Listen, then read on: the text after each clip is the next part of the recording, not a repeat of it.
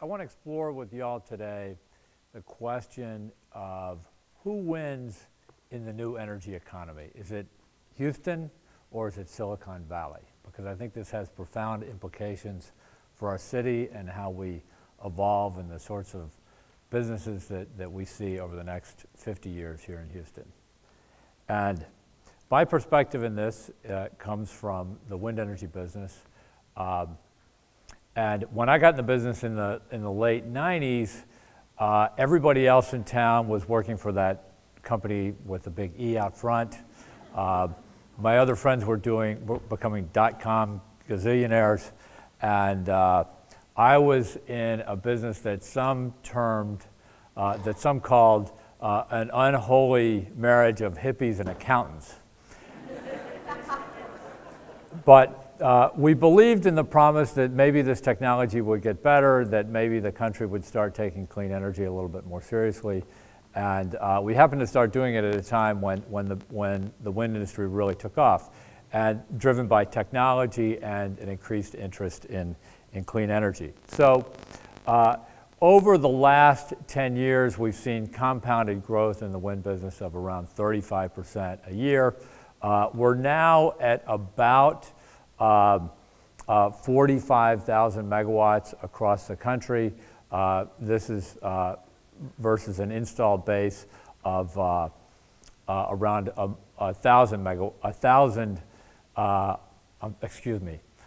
million megawatts installed around the U.S. On the solar side of things, we've seen a similar rate of growth with a very dramatic uptick in solar installations, again, driven by improved technology and greater interest in clean energy, so that 2010 was a banner year and almost doubled installations from previous years. So where does this take us now, and what's been behind all of this? And the main things have been basically on the demand side and on the supply side. On the demand side, what's driven the growth in renewable energy is something called the Renewable Portfolio Standard, or sometimes called the Renewable Energy Standard. And these are rules that basically say that electric power providers will get an increasing percentage of their energy from clean sources. Governor Bush, this is not as well known as some might think, but Governor Bush in 1999 signed something called SB 7, and it said, here in Texas, we're going to get an increasing amount of electricity from clean energy sources. And that was a very simple law, and it kicked off dramatic growth, and it really sort of it was part of the deregulation, and I think what it did more than anything else was change the mindset of the electric power industry to say, okay, this can be part of the mix, and it kicked off growth that we'll talk about in a second that's been really important here in Texas. And across the country, just more than well over half our states now have either renewable energy goals or statutes, and that's driving demand across the country. This legislation combined with federal incentives have driven both solar and wind quite dramatically. And there's a lot of talk these days about which sorts of energy are we subsidizing. We actually put a lot more federal subsidies into conventional energy sources than we do in renewable energy sources. By volume, I think it's fair to say that on a per energy unit, fossil subsidies are a little bit lower, but the total dollars that we're dedicating to incentivizing fossil production are actually considerably higher than what we're doing on the renewable energy side. And this has meant, in Texas, has been particularly adept. As I mentioned, the Governor Bush kicked off a very dramatic uptick in wind energy. Today in Texas, you get about 9% of your electricity from wind energy sources. And 1% or 2% or any percentage of anything in the energy business is a huge amount. If you just look at this room, 1 in 10 light bulbs are powered by wind. Look at this projector, 1/10 of the area powered by wind energy. This is a dramatic amount of energy. And What's driven this in Texas is that periodically natural gas drives the price of electricity, and at various points in time, if you're buying wind instead of gas-fired electricity, you're actually saving a lot of money. So as ratepayers, which many of you are, you're saving money due to the fact that we get about 10% of our electricity from wind. In fact, on a good day, on a windy day in Texas, that percentage goes as high as 26%, which is a pretty dramatic amount of electricity when you think, particularly given the intensive nature of our electricity consumption here in Texas. So Texas, the other thing, gas on the margin has driven growth in the industry. The renewable energy legislation, which really hasn't been, it just kind of kick-started the business in Texas, but hasn't been the big driver. We're way, way, way ahead of our compliance goals. And there's relatively few permitting obstacles. In Texas, you can do with your land pretty much what you wish to do. So where are we nationally? Nationally, we're a little north of 2% of our electricity coming from wind power. Again, any percentage of anything is a lot. We are at about 10% renewable. We get about 45% of our electricity comes from coal and then so on from other sources. So we got a lot of headroom. We got a lot of growth. And this is a picture that gets venture capitalists quite excited because they remember the days when personal computer sales outstripped mainframe computer sales. They remember the day that in the early 90s when cell phone installations exceeded landline installations. And in a couple of years ago, renewable energy installations exceeded conventional power production facilities. So this is arguably an inflection point. But I think it's very important to think about this inflection point. Does this inflection point really mean anything? Only if you think about energy or renewable energy in terms of infrastructure as opposed to this sort of miniaturization technology revolution.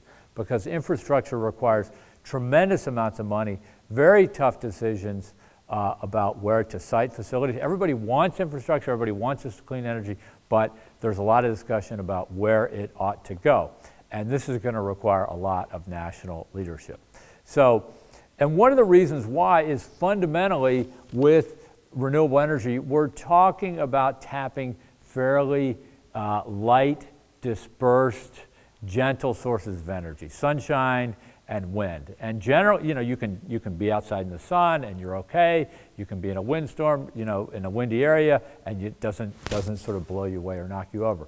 So we have to have massive gathering apparatus and big infrastructure to move this energy around. And there's no Moore's law in renewable energy. This is these are charts of improvements on solar cell efficiency and semiconductors. And these graphs look quite similar. The only problem is that on the semiconductor side of the equation, those improvements are on a logarithmic scale and the other ones are on a linear scale. So we're making nice headway in solar, but even the best solar cells out there, they take about 45% of the electricity from the sun and turn it into electricity, okay? So even if you get 100% efficiency and every ounce of sunshine gets turned into electricity, you still need a lot of solar panels, and they need to go in a lot of different places. So that's one of the big challenges. On the wind side of things, we have other laws of physics. We have this thing called Betts' law, which basically says that even at its maximum point of efficiency, a turbine of any type, gas, wind, whatever, can only get 59% of the energy that's passing through it, because at some point the turbine is blocking the passage of whatever gas it is, so it can't get all the energy. So we do see big, very exciting improvements on the wind side of things. This graph basically shows evolutions of turbine technology over the last 10 years. And as you can see, across the spectrum, both for areas of the country that aren't particularly windy and for areas that are very windy. We're getting better and better at grabbing that energy. And the way we do that, we have taller towers, which pokes us into windier areas. We have bigger blades. We have much smarter controls. So the controls on a wind turbine are looking at the wind, and if they're down, if the wind blows harder up high, then it goes down low. So the turbine actually adjusts the blades as it sweeps around, and that enables it to get more and more energy. So these are very exciting developments, but at the end of the day, we're talking about harnessing fairly dispersed types of energy.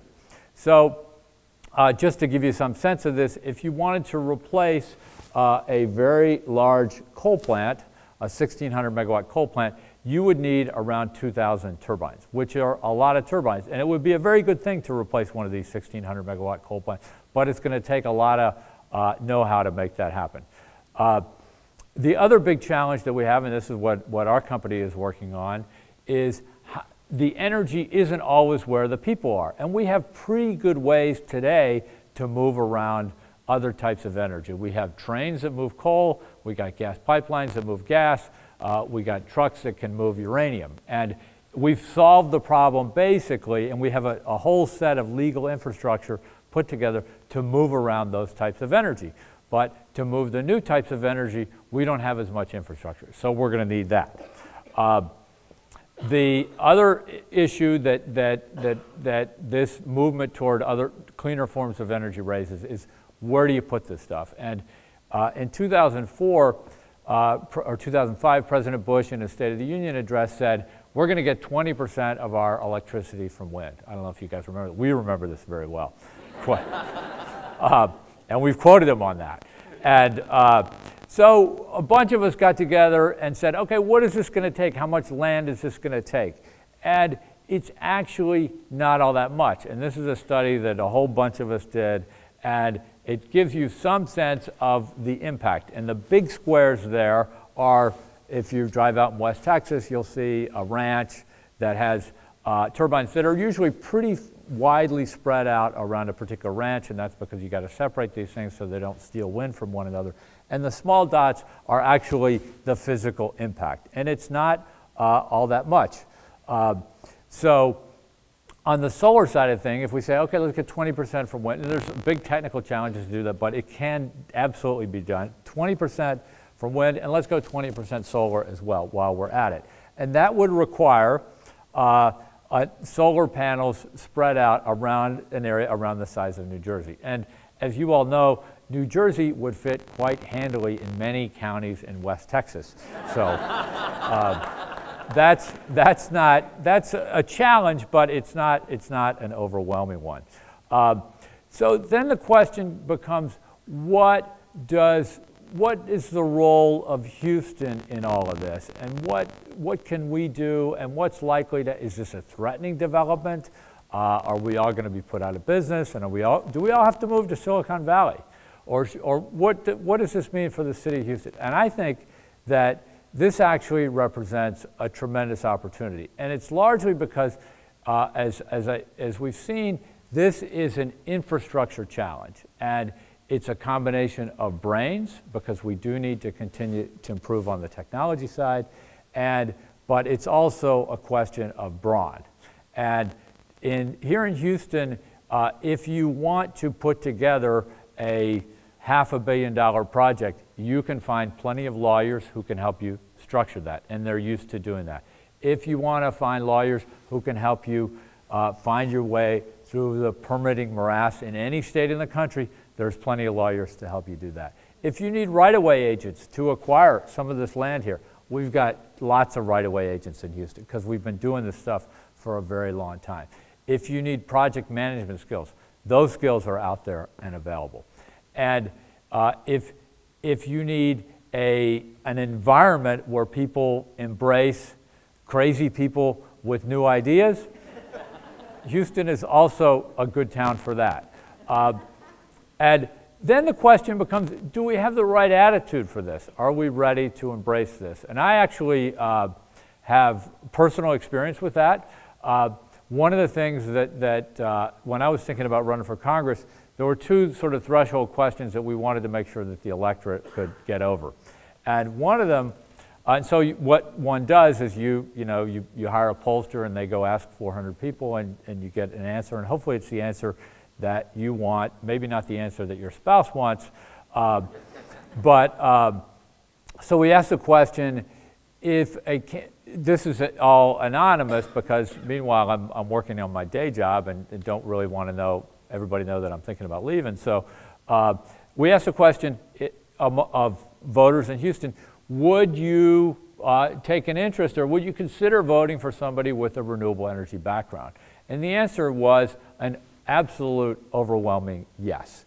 Over 80% of the electorate said that was no problem whatsoever. And I think that that's because there is an understanding in this town that oil is important, natural gas is important, electricity is important, and other ways to generate electricity are very important. So I think attitudinally we can get this absolutely right. The other question I think that I'll leave you with is, do we have the right sort of social infrastructure and the right amenities to continue to attract the much sought after creative classes who want to be involved in this? And there I do think that we have some work to do. There's a lot of wonderful things about Houston, but I've had too many conversations with recruits that we're trying to attract to Houston and say, well, I don't like the polluted air, or what do you do outside, or where are the parks? And so we have a lot of work to do in that particular area. But other than that, I think we have absolutely all of the ingredients right here in Houston to take our rightful role in the new energy economy. So thank you very much.